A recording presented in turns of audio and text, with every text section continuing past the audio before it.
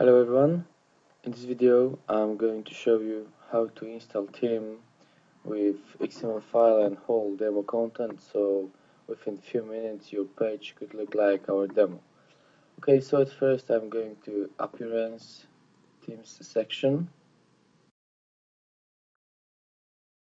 then Install Themes, Upload, and I'm going to look for the Rocco zip file, this one, and click Install Now button. It could take few seconds, maybe about at least 1 minute, so we need to wait. When it will be finished, I will show you what should be done next. Okay, so after a few seconds, our Roku theme is already installed, and all we need to do is click on Activate link, and it will take us to the themes. As you can see at the top, we've got a few informations about Contact Form 7 and Revolution Slider, and recent posts and thumbnail gallery plugins. These plugins are important for this theme, so let's go to install them. I'm going to check all, install, and apply. Okay, the plugins has been already installed. Go to plugins section and check if everything is okay. As you can see, we've got Contact Form 7, Recent with Widget, Revolution Slider, and thumbnail gallery. Okay, so now we can go to check how already installed theme looks like. I'm going to click here, and this is how looks theme just after installation. Okay, so let's go back to our dashboard, and I'm going to Tools, Import section, click on WordPress. I need to install this plugin first. Click on Activate, and now I can look for my XML file for Roku theme. This one file is here, and we can start uploading this file. It also could take a few seconds, sometimes it's about 1.5 minutes. Everything depends on your hosting settings and from file size. Okay, if the file will be uploaded, I will show you what you should do next. Now we need to choose if you want to import media files as well, or maybe just things like posts or pages. I'm going to upload everything, so I will choose this option, download and import file attachments, and click on submit button. As I said before, it should take few seconds, maybe 1 minute.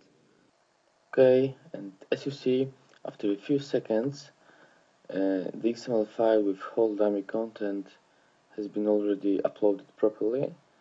And next step, we need to go into settings, reading section.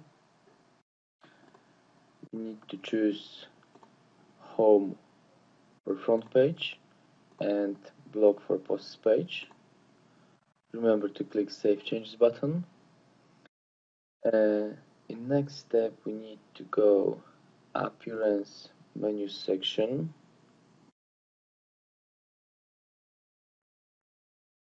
And here we got few menus included with the theme.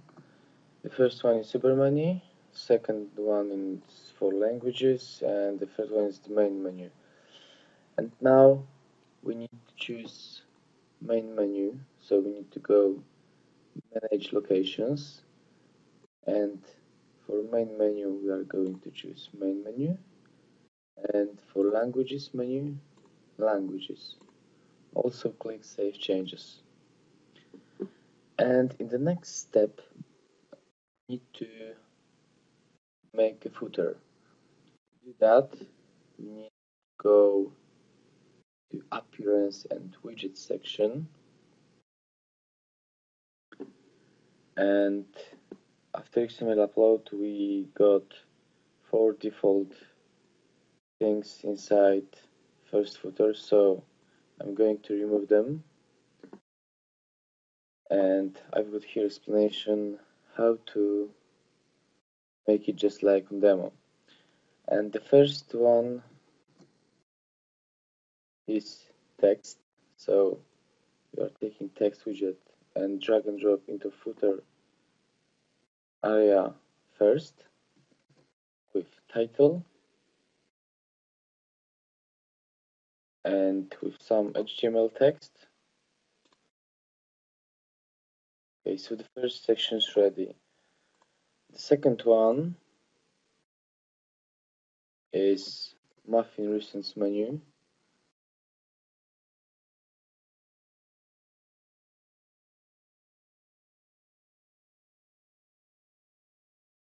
Muffin recent comments, sorry. This one and number of comments too. Now the third section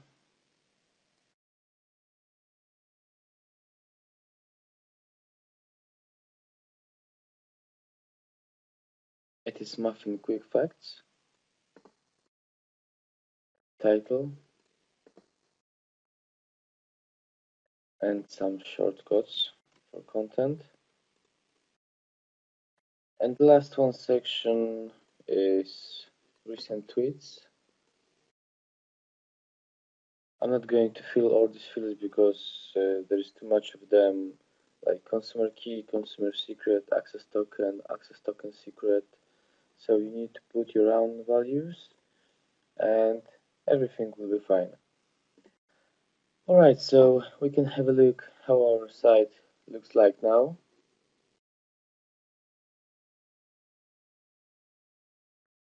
And as you can see, we've got everything just like on demo except slider. We've got the menu, we've got languages here, search box. We just don't have social icons because I didn't put any links in team options bundle. We've got the whole content with sections, the first, second, the other. The footer looks okay as well, with about us section, Muffin recent comments, quick facts, and as you can see the last widget is empty because we didn't put all these values. Okay, and in the next step I'm going to upload slider to show you the full page. So I'm going back to my dashboard, choose revolution slider, the left side, create new slider. I'm going to call it page slider.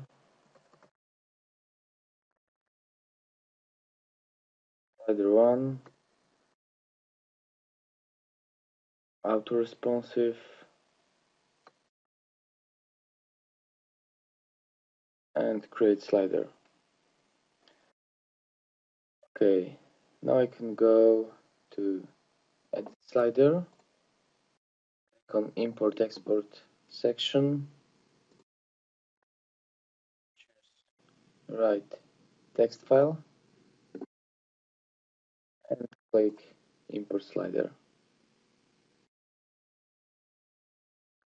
So all data for slider has been uploaded, so we can go refresh our site and check how it looks like now. And as you can see, our slide is really nice, just like on demo. So I think this is everything for this video, and I hope we showed you how easy it is building websites with our team and how much fun you can get. So thanks again for watching this video.